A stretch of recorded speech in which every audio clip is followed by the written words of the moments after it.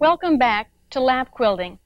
I'm Georgia Bonesteel, inviting you for another series on patchwork and quilting.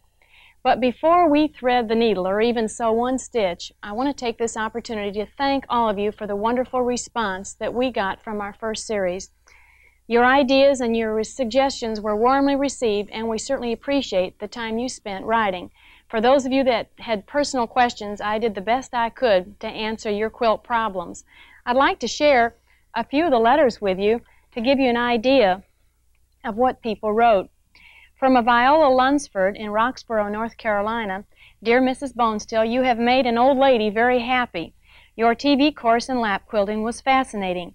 I have made one quilt and have almost finished my second one. All during the bad winter days, I had something interesting to do indoors, thanks to you again. From Mrs. Phyllis Clark in Charlotte, I was thrilled to chance upon this program offered on a snowy Sunday afternoon. The warm and attractive designs gave a promise of better things to come. And then from an Ann Black, who signs her long letter, Quiltingly Yours, from Mocksville, North Carolina, she writes, Today would be a perfect day for lap quilting. We measured 12 inches of snow on level ground this morning. And she goes on to say that sewing is my creative outlet. Mama was an artist. Oh, how I wish I could draw, but my daughter shows a lot of interest and ability in drawing. And she goes on to say that she has several pillows and wall hangings already promised for gifts and family and special friends. A favorite letter of mine from Wilmington, this is from June Williams. She has 6 or 8 good friends who have been watching along with herself, and she claims that for her it's been the answer to her prayers. I like to quilt pillow tops, and I've always quilted without a frame. But after being laughed at a number of times, I took to the privacy of my den to do my thing. All the while, I was doing lap quilting, and I didn't even know it. I love it very much.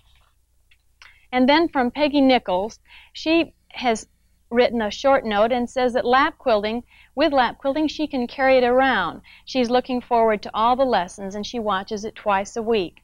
And here's a lady that's been quilting for 20 years and she was glad to update her methods. I even received a letter from a man. This is interesting, Adrian McCafferty, and he says, by the way, I'm a male and this is the first quilting I have done since helping my mother quilt when I was a teenage boy. Quilting is such good therapy, and I highly recommend it for men as well as for women. So regardless, whether you're just married and making your first quilt and just starting your home, maybe you have ideas of perhaps teaching quilting and you want to just learn everything there is. Maybe you work full-time and you have found this good therapy, a way to relax. Whatever your reasoning, I hope that these techniques will open up a whole new door of quilting for you. I'd like you to really explore your newsstand, your library, haunt your library, look at the attic in your own house. Perhaps you can find ideas there. Each time, and even take a class, whatever craft you pursue, from another teacher, because you're going to end up with your own unique style. And each time that this happens, it will encourage you to go on. I hope that you will realize that this will gain you more confidence. I also realized that with quilting, there is what we call finger piecing or handwork, and some people look at a quilt as not being a true quilt unless it's been finger pieced. All the things that I teach can be done by hand, and please be my guest if you'd like to. I always have felt that if great-grandmother had had a sewing machine, she probably would have used it, and I feel that putting the blocks together on the machine helps it to go faster and also makes it stronger. There was a period in the history of our quilting when we, of course, had to do everything by hand. And when the sewing machine just came into vogue, I think it's interesting to look at this old quilt. It has been finger pieced, but yet machine quilted. And this was a way of for this homemaker of saying, look, I now have a sewing machine and I'm going to quilt it on the machine. Keep in mind that it would be nice to have a paper and pencil handy when we start each show. There are a lot of ideas, and I realize there's so much to cover that this way it'll kind of help you keep track. One thing you might want to do is to make yourself a scrapbook. Of course, it could be a photo album of your family. In this case, as a teacher, I save ideas and put everything in here, and it students bring me ideas and we just kind of accumulate. I also take pictures of all my students' work, and it's one way of compiling everything together. It was just a scrap book that I bought, and then of course you remember our King's X, one of our basic 4 patches. I've simply quilted it, put a back on it, and have left one side open, and then I've, like a pillowcase, simply pulled it through, and then I've taken and with a buttonhole on my machine have put buttonholes on each side. On the back side we of course have a basic 4 patch. In this case it'd be nice to keep your colors dark, that way it wouldn't show dirt so quickly. Another thing I'd like you to do on this show is get a needle and thread handy. Maybe you're sitting in your sewing room or someone in your house can get you one. In a few minutes I want to show you how to put a knot at the end of a thread. Quite often when we're quilting we'll use the lick-em method and make a knot at the end of the thread, and it won't pull through our layers. Or if we make a knot and it's so tiny it keeps coming through. Well, I have a new technique and a foolproof way of you learning how to make a knot. So get a needle and thread on hand. I'd like to introduce you to our sewing room and show you many of the things that we're going to be covering on each one of our shows.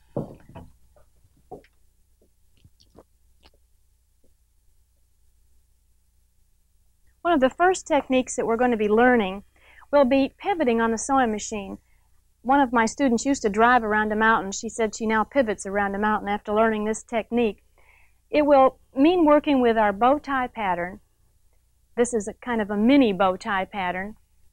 And also the formal garden pattern. These are angles that are more than 90 degrees, and we'll be able to learn how to put the gold part of this bow tie together and then set in by pivoting on the machine at these points. Actually 4 points, 1, 2, 3, and 4, and this will enable us to put this block together on the sewing machine. In this case it's been turned into a pillow. We'll also be looking on at this show at all the different ways of putting pillows together, some with lace, some with braid, and that will give you ideas of ways to use some of your blocks.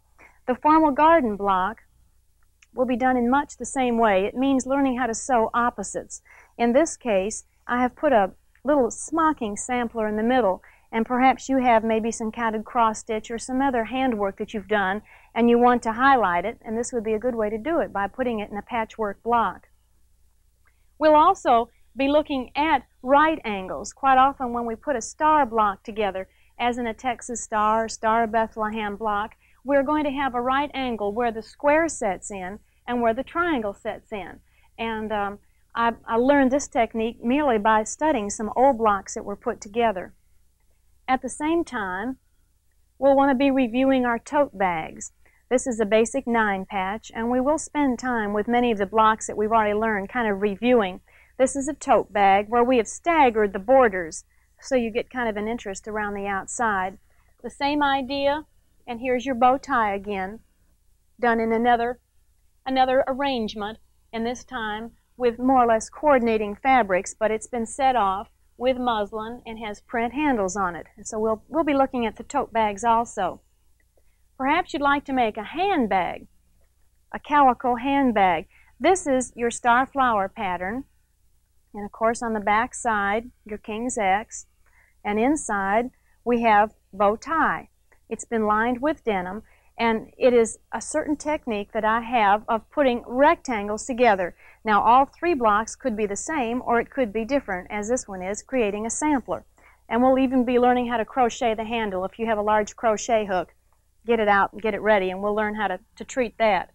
Perhaps you'd like to make something a little more elaborate, and you've saved some leftover scraps of velvet or even some men's tie silks. We'll put this little handbag together much the same way we would the one that's calico. This can be Scotch guarded when it's done, and it makes lovely gifts. We'll even spend some time learning how to do the briar stitch or the fin and feather stitch, which is a nice accent always on crazy patch. An old-time favorite, and really a novelty type quilt. It has always been referred to as a quilt, but there's no batting in it, and it receives its warmth actually from the fact that all the fabric is layered, and that's the cathedral quilt. I know all of you are familiar with it. There was a period when I think it was kind of a secret how to put this one together. Well, the word is out, and we have a marvelous way of putting it together on the sewing machine And then your last or your finishing steps are done by hand. This has been called the stained glass pattern also. It has kind of the church reminiscent to it. Applique is a technique all in itself. It's always been associated with quilting. And we think back on applique when material was very scarce in colonial times. It was thought of being very extravagant to take a yard of cloth and cut out a design. You would never have done that. That was being very wasteful. But later on, when fabric was more plentiful, applique was thought to be a very creative way of working with quilt ideas. So the two patterns we'll be working with, of course, are the little Dutch girl, and that's sometimes called Sunbonnet Sue, or Overall Sam, or Little Dutch Boy. He's gone fishing, of course. But this is the beginning of a tote bag, and we'll look at the many ways of finishing off applique, sometimes on the sewing machine, but more often done by hand. The grandmother's flower garden, of course, is reminiscent and is made up of the hexagon pattern, which was derived from an English method of hand piecing when it was put over paper. We'll be looking at that method and then updating it. I like to make just a rosette, which would just be one of the little flowerettes, and then treating it like applique and putting it on your 12.5-inch foundation, and then it can become a part of your sampler. Let's not forget wall hangings. There are many ways of adapting the blocks that we've learned how to do to putting it on the wall. Many of our new contemporary quilters that have studied all the traditional patterns are now exploring ways of really taking what we could call graphic art and turning it into cloth art, and it becomes decoration in your home. This could, for instance, go over your couch, or could be decoration as part of the headboard over your bed. These are, of course, the moon over the mountain, the log cabin, and the house on the hill, hung up with a wooden bar. I'll be showing you how to do these quilted loops, which is a nice accent. Quite often we like to show how our quilt is hung. And then there are other ways of hanging old quilts, and we'll be talking about the care of quilts also. I want to thank all my students who have shared their quilts with me. I realize that for every one quilt that you'll be seeing, there are many more out there, but there's no way we can show all of them. But you will be seeing several of my students' quilts on this show. Here are two other lap quilting method of doing wall hangings. The formal garden, one that we'll be looking at again. The house on the hill, attic windows. Now this is a new way of putting our starflower pattern together. We'll spend time with that. The drunkard's path, a version of the log cabin, and of course the monkey wrench. There are many other lap quilting methods that we would refer to as optional methods. Perhaps you remember some of these blocks from the first series. I like to call this our his and her blocks or quilts, mainly because one of them has kind of a masculine treatment on the outside. And we can review for just a minute some of the blocks that we are working on. Here's a bow tie that we'll be learning, the house on the hill, and of course our Dresden plate, in this case just done with two colors. Quite often we think of this as being a friendship ring. The monkey wrench, and then here's our formal garden again. The moon over the mountain, and of course our grandmother's fan. This center one, of course, is the little Dutch boy, and he's turned into a golfer with knickers. But this would be a small, what we would call an Afghan size quilt. And this outside treatment I call sawtooth edging. I've heard it called prairie points also, but it's a way of more or less finishing off a quilt. And we'll spend some time examining the different treatments, whether or not it's something on this order, or maybe you'd want to put, as is on this quilt, a ruffle. This is hers quilt. And the same idea, little Dutch girl is highlighted in the center. And I think you recognize several of the blocks, a basic 9-patch. And here's the drunkard's path again, only simply put together in a different fashion, so it takes on a whole new look. But these are companion quilts, we could call them. Then also, perhaps you remember the log cabin quilt that I was working on. This is one new method that I want to remind you of putting a quilt together but not using a border. In other words, the quilt itself maintains its design. In this case, it's called straight furrows, from the fact that it's been a block-to-block assembly without any borders. And we want to take a look at several of our blocks that can be done that way. My mother has been quilting on some blocks, and two things that she noticed that when she was quilting, she said from the first one to the fourth one, she noticed that her stitches were getting smaller and they were also getting closer together. And that's a good thing. You're going to realize that with more experience, the more time you spend with your quilting, you're going to be happier with it. The other thing, she said, my goodness, my fingers hurt. Well, this is something we do need to explore and talk about how to take care of our fingers. And it also reminds me of a letter I received from Apex, North Carolina. Let's read that letter. I received a letter from Geneva Baker from Apex, North Carolina, and she writes, Dear Georgia, your precise, neat tips on quilt piecing are a delight. I lived in Kentucky when I was a child 55 years ago, where the farm women quilted for Beard Studio in New York, and I had a chance to see real old-time professionals at work. One thing they did was to put a piece of adhesive tape over the finger that the needle touched underneath. I have done it and it worked, sort of a soft thimble. Lap quilting takes the big drudgery steps of spreading out the lining, filler, and the top to put in the frame. More power to you. I like your TV manner very much. Geneva Baker. Of course, she's a friend for life. I want to mention that if your fingers, of course, are bleeding, stop quilting. That's the time to go take a hike, play some tennis, or do some dishes. But and of course, cold water will take any blood that gets in the back of your quilt out. But there is an array of thimbles on the market, and I would encourage you when you start quilting to try and use at least 2 thimbles. Now, one thimble will always stay, of course, on the hand that uses and holds the needle on your middle finger. The idea being that this is to guide the eye of your needle through the fabric. I find that when I quilt, I use this ridge that is around the outside. When you get your thimble, make sure it comes down and covers enough of your finger. For a while, I was using a thimble that simply stopped right here, and if you quilt a lot, you have a tendency to form a little callus on your finger. So make sure your thimble is long enough.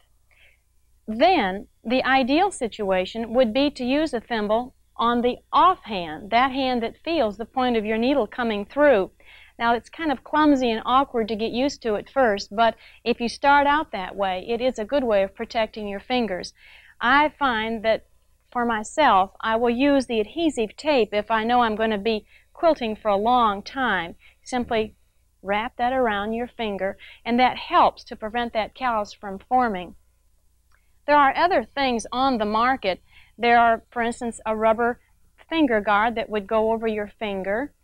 There is also a leather type cover that would fit snugly on your finger. Something like this is almost too bulky for me, but it might work for you. There's also a little leather tip that has a little steel piece inside. This one's called nimble thimble, and it works very nicely also. All these are ideas for protecting your hand. I have one of my students, Darlene, who claims that doesn't bother her at all. That's her quilting badge, and she's proud of having those pinpricks on her finger. Another one of my students gave me some bag balm. This is the sort of thing that you have to get at a farm store, and of course I told her it was utterly terrific. But this sort of thing is a salve that you can rub in your calloused fingers once a day, and it helps to soften it and keeps it kind of smooth. So whatever you do, get in the habit of working with a thimble. It will kind of protect your hands. Before we learn that new way of putting a knot in the end of a thread, I want to remind you that there are frames on the market, and you are welcome to use them if you'd like. It, of course, means if you're working in squares, you've got to still baste your 3 layers together. I always feel that is important. Then you would have to take that extra step to adjust your frame. Most of them are adjustable, and then you would simply whip stitch by hand and secure this frame in its mounting so it would be set in place. I find this sort of thing restricting, and I like to quilt without a frame, but this might work for you, and if you're used to quilting at a big frame, this might be the answer for you. Besides a square frame, there is also available what we would refer to as a round embroidery hoop, but it's of course been enlarged for quilting. It has tension on one side, so you can make this as taut as you want. And I've started out quilting here, and of course I think this would be mainly nice to use at the center of a block, and then when you finish and you're getting ready to do your borders, you could remove the round hoop, and then you could go ahead and do your borders and quilt those without a frame. But these are available, and we'll even, on our last show, take a look at quilting a huge quilt top with an oval hoop, the kind of thing that where you would start quilting in the center. We want to examine that a little more closely. As I mentioned before, quite often when we start quilting, we have a problem putting a knot at the end of our thread. Now perhaps you've been using the Lickum method, and what has happened is that your knot gets too large and then you can't pull it through, or else it's so tiny it just keeps slipping through the fabric. So try this new method. It works for just regular thread, not quilting thread, and also embroidery thread. We tried it with that also. You're going to, of course, have your short needle. That's a number 7, number 8, or number 9, a quilting needle. And you're going to thread it. Now, don't let your thread be too long. If it's, say, over 20 inches, it's going to get worn out as it's pulled through the layers. But in the hand that you're going to be holding the needle, hold it already threaded, and then in your offhand, take your thread and place it right on the needle. You're going to be holding on to a little end of it. And I like to hold that with my forefinger and with my thumb. And then with my offhand, take your thread and wrap it twice. Once, twice. And just kind of slide it down in between. Then with your off finger, take this and pull all the way down, and you're going to find yourself a perfect knot at the end of the thread. It'll have a little tail on it, but that won't bother you. You can snip that off. Let's do it once more. I want to make sure you get the idea of that. Take your thread that has been threaded through your needle and hold it in your right hand. Now, you'll notice that wherever you place this thread on your needle and wrap, that's where your knot is going to be formed. So, of course, you want to just grab just a little bit the tag end. And it doesn't make any difference whether when you wrap it, it goes away from you or towards you. That doesn't make any difference. And then pull that down end. That's held in there, isn't it? Then with this finger, I will come and just pull this all the way down. You can feel it slipping through. It really is a form of doing a French knot, only you've pulled it all the way down. Then I would take my scissors and trim off a little bit, knowing that that's my knot that's all ready to be pulled through my fabric. With our block, now you remember this is our rail fence block, a basic 4-patch. Let's quilt for just a minute. I have one. Put this over here, and this is all ready to go. Let's, of course, remind ourselves how important it is to make sure that our layers are all basted together all the way through. I think on the back side you can get a close look at how this has been basted in a contrasting color all the way around the outside, and then an X through the middle. If that's not enough basting for you, you might want to baste at a right angle once again through the middle of your block. But when this is done, we're ready to start quilting. This is a new technique of putting a more or less an oval look all the way around the outside of our block, and we'll be studying that later on in one of our shows. Now, I have started in the middle. Always start in the middle of your block. Save your borders for the last. And also, I think it's nice to, as you're quilting, think of your offhand being opposite of where your needle's going. I think that helps to balance your fabric. I'm going to put the needle in, I'd say about a ½ inch from where I want to actually come up. And you can see I'm coming up right where I want to start quilting. And then you can more or less hear that knot just come through and kind of tug at it. Make sure that it's held tight in there. And then I'm going to start quilting. Now remember, how you quilt, of course, and how many stitches you take each time is kind of a personal matter, and that's up to you. I take between 3 and 4 stitches each time, and I have a tendency then to let that needle come through with that ridge on my thimble. Do you see how that kind of anchors it and takes it through? Actually, if I take my stitches and then go all the way like that, that wastes time. I'd much rather just use the rim right around my thimble and push it through. I'm going to quilt just a little bit further and see how this offhand, actually I've started here grasping the material and come in like so. I want to make sure that on the back side I don't get any of this overlapping of my back fabric. That wouldn't work. As I would, of course, run towards the end of my thread, I realize I need to hide a knot. Let me trim some of my thread down. So let's pretend we're just about out of thread here. I want to show you how to hide a knot the best way. I'll take 3 more stitches and I'm out of thread. Take your thread and loop it around so that you have pulled the needle through and you've actually put a knot in the end of your thread. Then take the point on that needle and pull it all the way down as close to the fabric as you can. Then I take a little, what I call a running half back stitch, and slide it right in. Now my needle has not gone through the back side. It is, you can see it is floating in the middle. And then I will take that knot and I will yank it and pull it all the way through. Then I'm ready to trim. You see I have a floater thread then. Then I'm ready to trim that all the way off. And I'm ready to finish quilting. We look forward to seeing you in the next show where we'll be spending time pivoting on the sewing machine, formal garden, and our bow tie pattern, and looking at a complete array of pillows and many ways to adapt them for your home. To receive a copy of Georgia's Guide to Lap Quilting, simply send $5 to Lap Quilting, Post Office Box 96, Flat Rock, North Carolina 28731.